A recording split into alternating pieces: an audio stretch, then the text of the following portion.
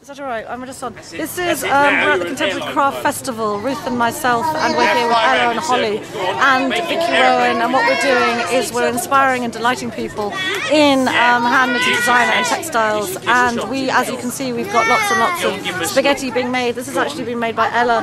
It's a slightly weird one. I think that it's a different kind of harvest. It's lasagna. It's lasagna. This is Ella speaking, and it's lasagna.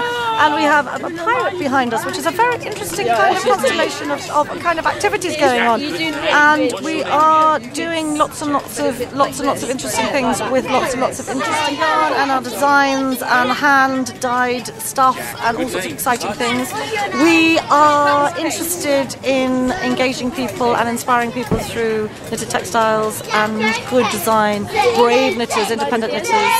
This is a great event, Contemporary Craft Festival. There's some very, very brilliant makers here, and it's good fun. And it's a pity that it's only that I'm promoting this on a day that it's the last day.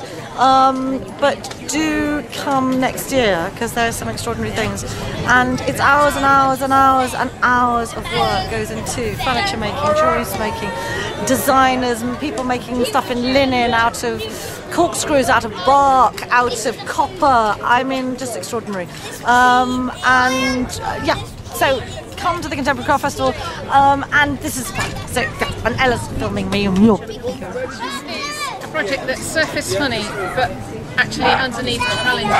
It's about how we see what we make. It's about how makers make things in soft and hard materials. It's about how we reinterpret our past. It's about all sorts of things, not only just stitches on needles. It's about technique, yes, but it's also about what we make of it, what meaning it has at the end.